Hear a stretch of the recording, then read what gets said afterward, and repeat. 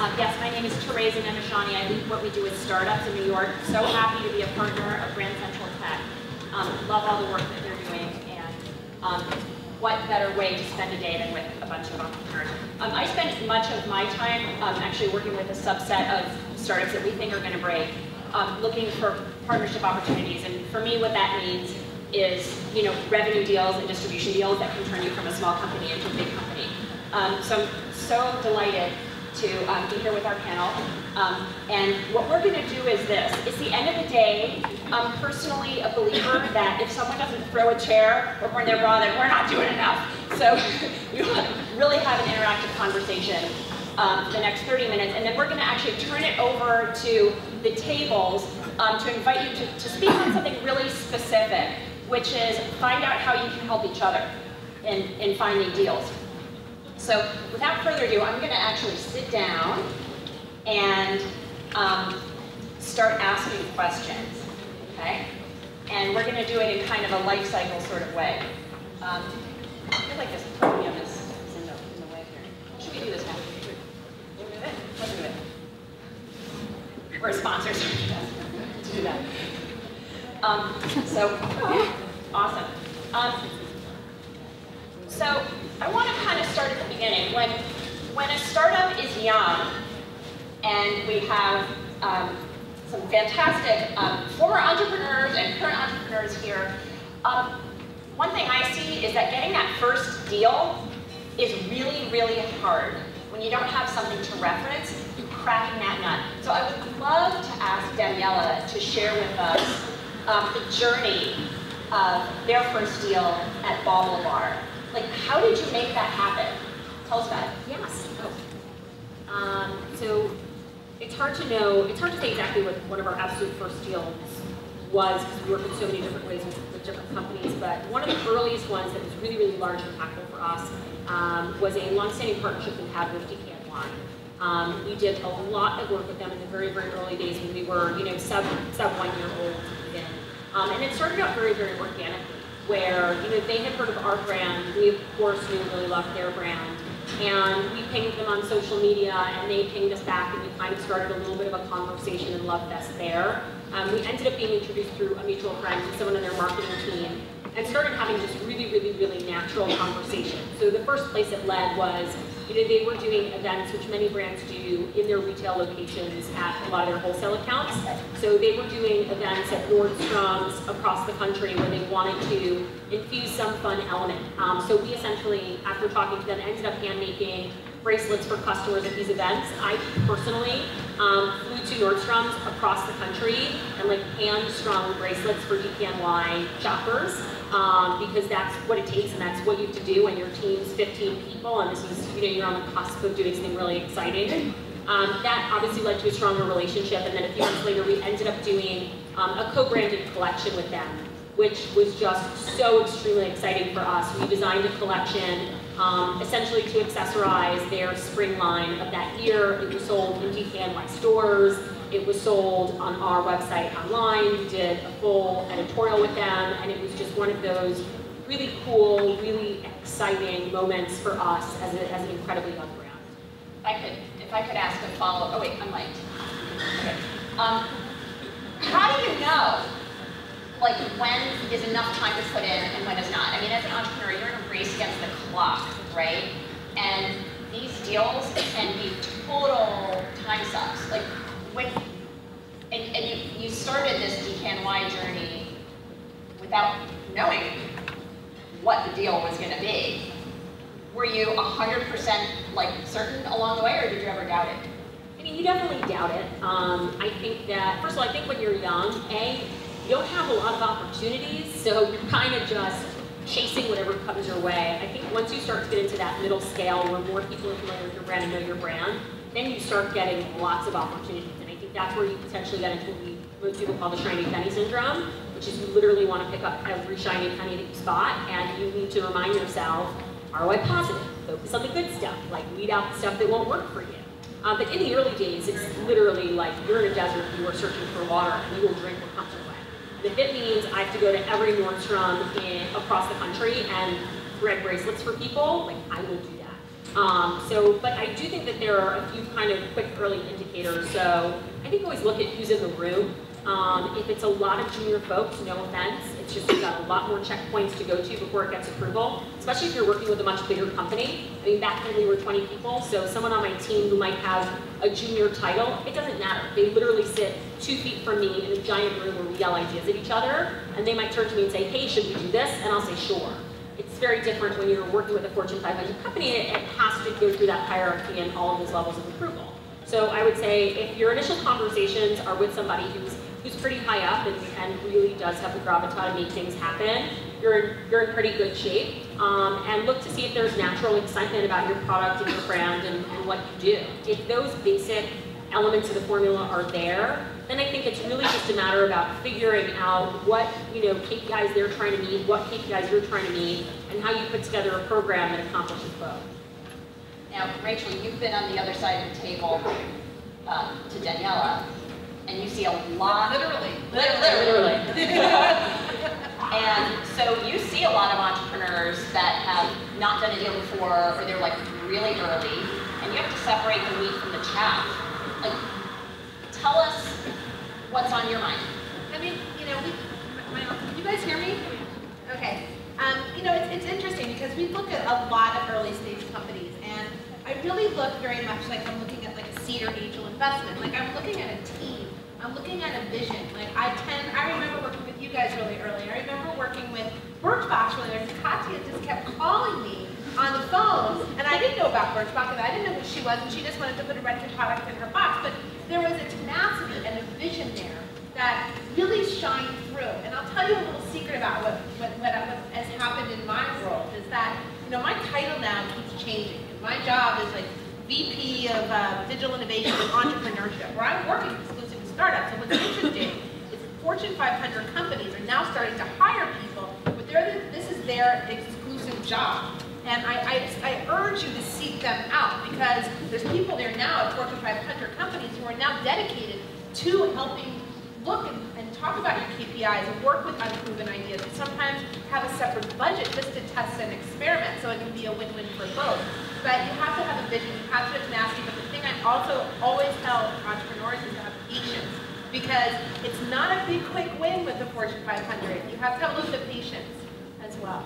But I would highlight, having pitched a lot of startup ideas to some of the bigger companies, not every company has a Rachel. I think that's an increasing trend. And one of the things that's really challenging is if you're dealing with someone who's in a more conventional, for example, marketing or media role, they're trying to take your big idea, your vision, your creativity, and sometimes it gets reduced to like, okay, how much am I spending? What's the CPM? What's the ROI I'm going to get on this? And you're like, I don't know, scale as a startup to bring, the ROI you're talking about. Either you embrace the idea or not. So I think you either have to find a Rachel, or you have to find a way to position that idea in really creative ways to get attention. Otherwise, you can waste a lot of cycles trying to make numbers work that just are never going to work because you're not yet at scale, and only some people know what to do at that moment. And can I say one more thing too? And I don't know if you guys do, but we also in my job, it's like an entrepreneurial job, and it's kind of lonely. And I do have friends outside of L'Oreal who are working in other industries who have similar jobs, and I will tell you, we talk about the startups we meet. We talk about, I have a buddy at Coca-Cola. I'll see something that's not right for L'Oreal, but I will call him and say, you need to meet this woman, you need to meet this company. Yeah, I think you made a really good point though about being patient, because I think there is often a mismatch between someone coming in and meeting with a big company, feeling they had a great meeting, and thinking the contract is right around the corner. And then it's like the NDA, we need our legal team.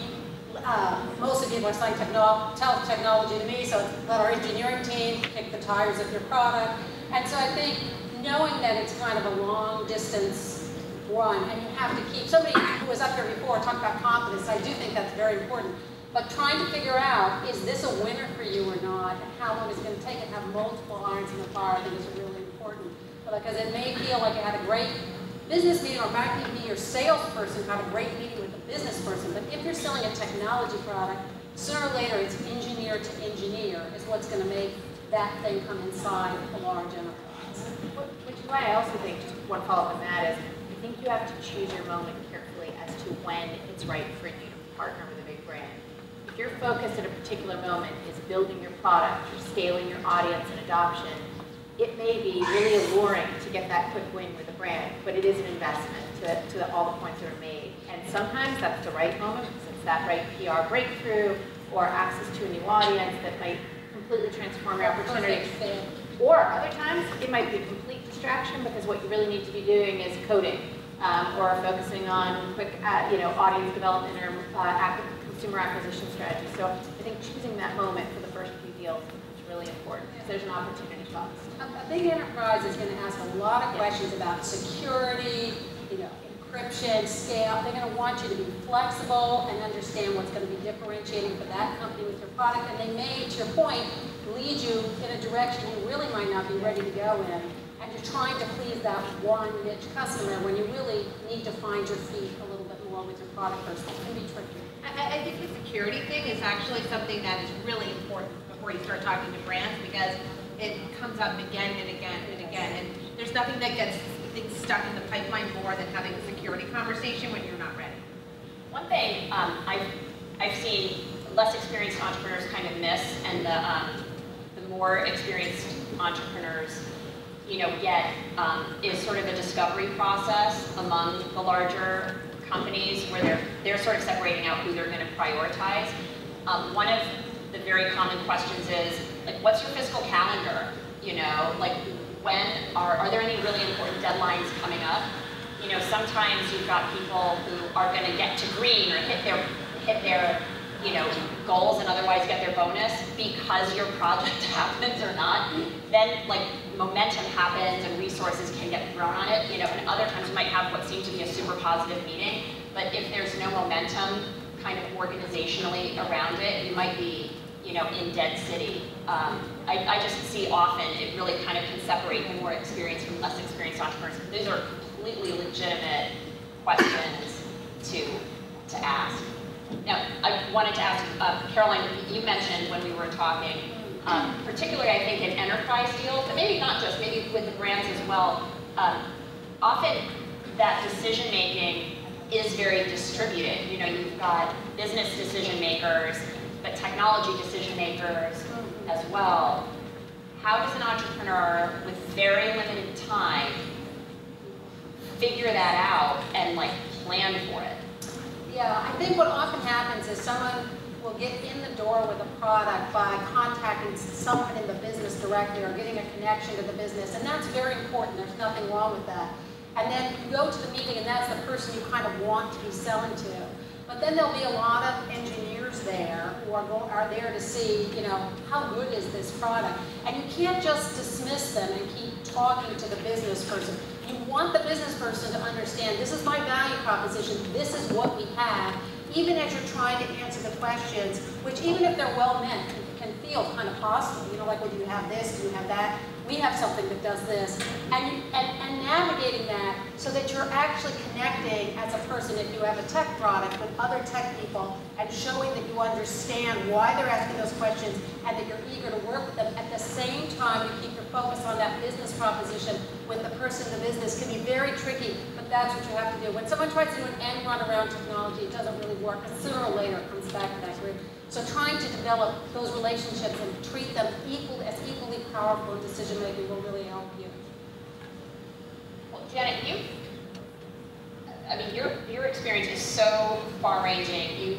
You've touched and created so many deals, both on behalf of Huffington Post and then also inside of BetaWorks. What are the lessons that if you're mentoring someone, what do you recommend? Well, so the first lesson we've covered, which is just to choose the moment carefully, which is what's the right time to make a deal, because it is a major investment. The other thing is that it's not about what you think you have to offer. It is very important to have that clear value proposition. But I think it's less about what you want to sell and more about what the person on the other side of the table wants to buy or the problem they're trying to solve. And the two are not always, one does not always lead to the other.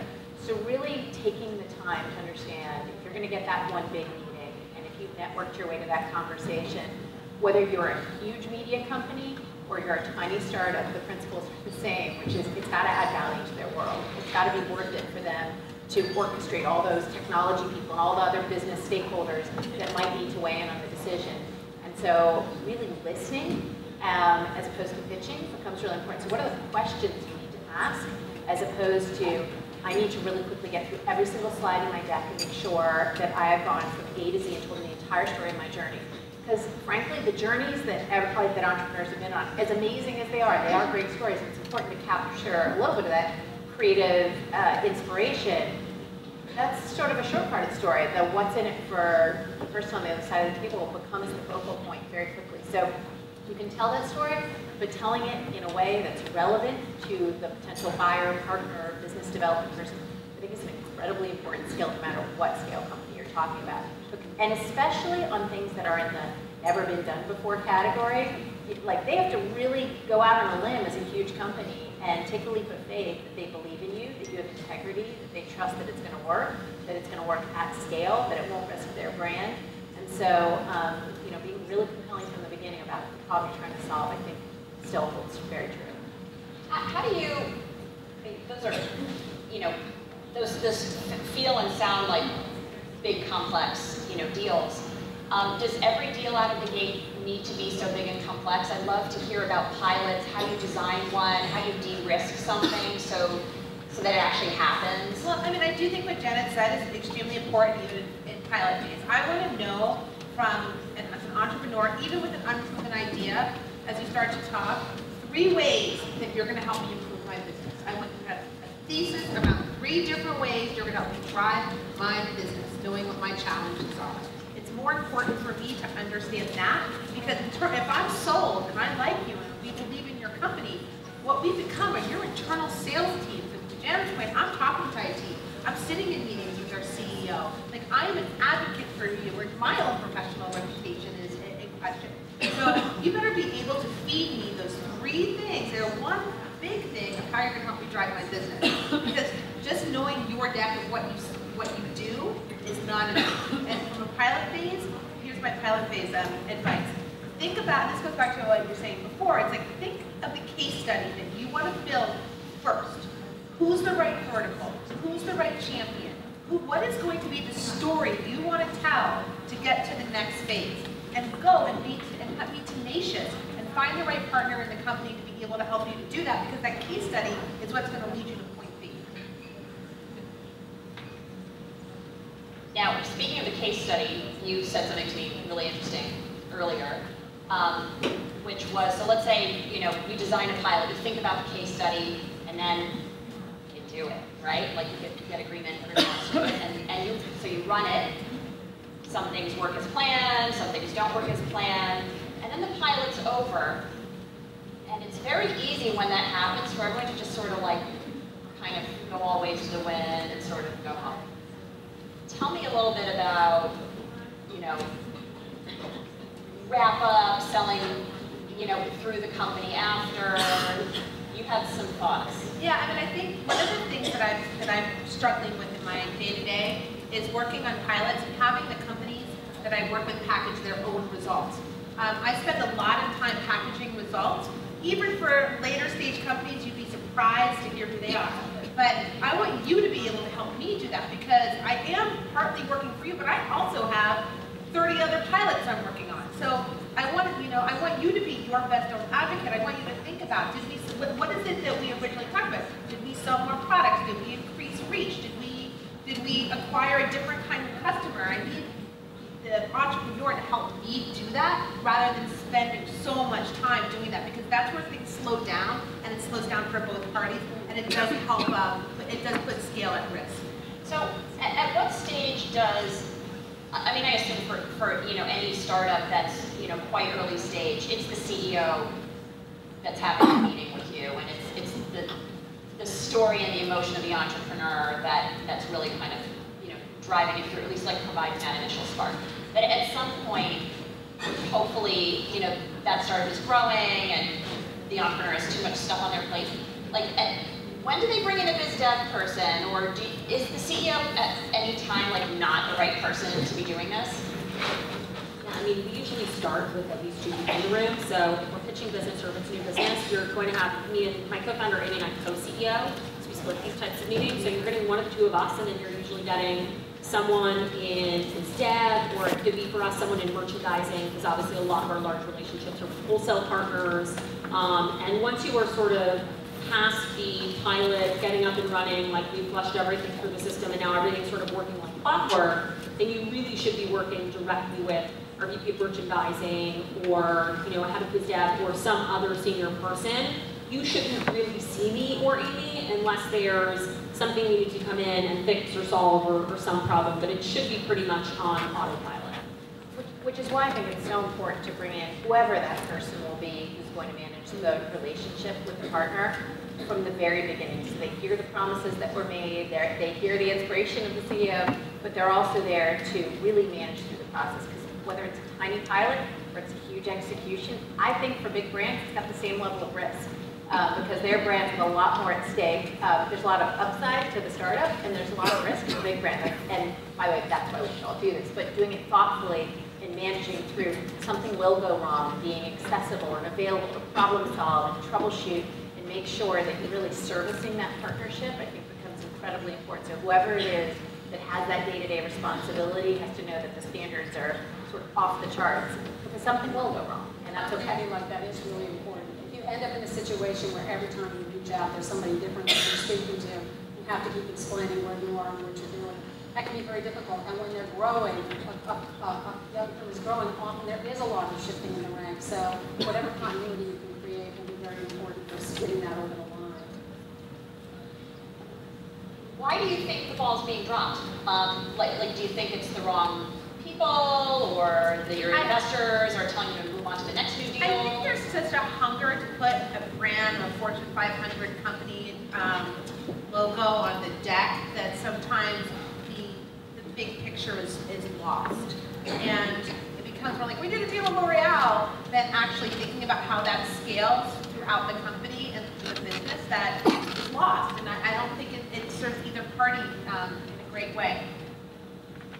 Okay, so we're going to do a lightning round. You're completely unprepared for this question.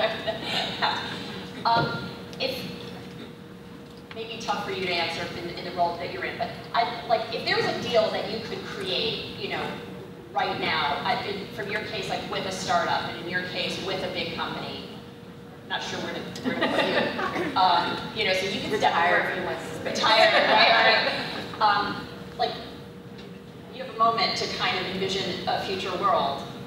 Why don't Rachel, if you could start, what's a deal you wish you'd like to see somebody come up to you and be like, let's do this? I can't disclose that publicly. Oh, that's fair enough. Damn. I would just say on a generic level, I think you're looking for unexpected juxtapositions of new kinds of interactions and experiences with consumers, and simple ideas like surprise and delight, really still matter. I mean, we've got all these new form factors and ways to touch and create experience on behalf of consumers. And so, to me, it's tapping into that creativity and going into that new frontier. It's sort of a generic answer, but I think it's still true. You know what? I will say this. I want to keep, find new ways to keep customers loyal to brands, and I think that's a challenge that we face. In our business, and coming up with ways to keep the next generation of Gen Z loyal, profitable is of interest to me. So we're always looking for partnerships that make sense within the, sort of 2-3 growth verticals that we consider to be really critical to our growth. Not necessarily for the next year, but I'd say 2 to 3 years down the road, because at this point, that's probably the discussions that we're having, right? 2016 at this point is pretty fully baked. So as we think about 2017 and 2018, the stuff that gets us excited, our international distribution opportunities. So as we think about our wholesale channels, that's one area that gets us excited. And then we have some exciting opportunities in category expansion where we've seen some really strong success. So that's another area where we have the opportunity to take the BaubleBar brand and stretch what that means a little bit. Cool. Yeah, actually, just because it's on my mind, surprisingly, we have some issues with the enterprise project management. You think that was completely covered. I actually get sort of a wide open area where nobody has really come up with something that we feel comfortable and confident using. I mean, we're moving into doing our own, and if anybody had a really good one, I'd be interested to know. Is anyone in the room doing enterprise project management? Oh, someone way back there. Okay. You will speak. You'll talk after? Actually, I'd like to kind of bring us in for a landing with one final question that I think is a little bit controversial. I see CEOs sort of struggling with it. Maybe some of you don't, but you know, if there's a meeting or something that you can take or something that you can spend your time on, and it's either fundraising or biz dev for a big deal, right? Binary decision. What should you do? I think it depends where you are in your life cycle. So if you are actively fundraising, then go fundraise. If you are not actively fundraising and the need for funds isn't imminent, then I go with biz dev and entrepreneur your company. Have you done both at the same time? Yes, but we're 2 people, so that makes it like secret. I think they're both full-time jobs, and I think the other thing is knowing what the needs of the business are, knowing what your fundraising needs are. Hopefully you're on a trajectory where you know if you're in fundraising mode or if you're in scaling mode. But you know, even though it's not a rigorous strategic planning cycle with lots of PowerPoint decks, it's it's a more agile process. I do think there's you know where you are at any given moment between scaling the business and trying to build those relationships with either audience or partners versus trying to raise the capital to run a business. I think it also depends on who your supporting team is. So if you have someone who's really strong, who's senior, who's doing biz dev, then you can rely a lot more on that person. You cannot rely on another person to do your fundraising for you. You just simply can't. So that will always have to be your focus. And I think the quicker that if business development deals are going to be an important part of your strategy and growth, then you should have a strong senior person that you can bring to meetings, start the conversation warm, and then have them run with a lot of the day-to-day and a lot of the, sort of pushing things past the finish line. All right, so we're going to do something fun next to kind of pull us together at the end of what's been an awesome day. I see some people are not sitting at tables, but it's my understanding that these, nope. Okay, so we should just put, okay. You are not supposed to talk to each other. But over drinks you should. And what I would ask you to do is this. When you are talking together, put out an ask, something that you're looking for, make it concrete, make it real, and also offer up some superpower that you have. There is so much in this room for you to share with each other, and I can't think of a better way to end the day than with people kind of helping each other be better. So without further ado, we're finished here, and I'll turn it back to Kara. Thank you.